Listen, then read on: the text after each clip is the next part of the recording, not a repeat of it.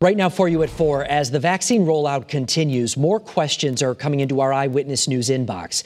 So we want to answer the questions that you've been sending our way. We do like to get them, and we love to try and get them answered for you. Joining us live is Dr. Kagya Amoako, Associate Professor of Biomedical Engineering at the University of New Haven. Doctor, thank you very much for joining us today. Thank you for having me, Mark. Well, as I said, we get a lot of questions, so I want to get right to it. D. Tracy from Hebron wants to know, is it okay to mingle with other people without a mask if you both have been vaccinated? And if so, when?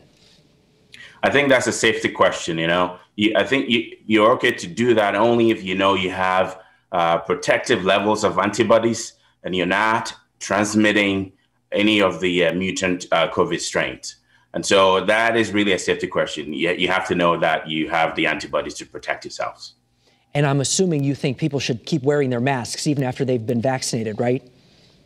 Yeah, absolutely. The mask doesn't come off after the vaccination because it takes time for your immunity to build. And so, the only time you get to the point of taking that off is knowing that you have these protective levels of antibodies. Okay, good to know.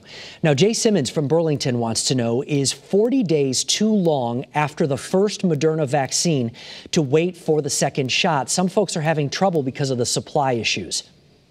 Yeah, absolutely. So this is going to happen more and more. The 40 days is longer than the recommended period. However, a second shot is going to boost one's antibody levels and also, strengthen the immunity. So whether it's longer than you still have to go in to get it when you have a chance. But don't panic. It's still going to work. I think it's likely going to boost the antibody levels. It is definitely outside of the recommended time period, but it's going to be a booster. And so we expect that it would increase the antibody levels. Yes. Okay.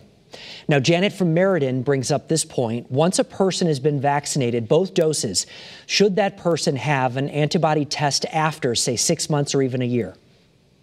I think that's an option that should be available to folks because what that's going to provide is a peace of mind for individuals that they have protective levels of the antibodies.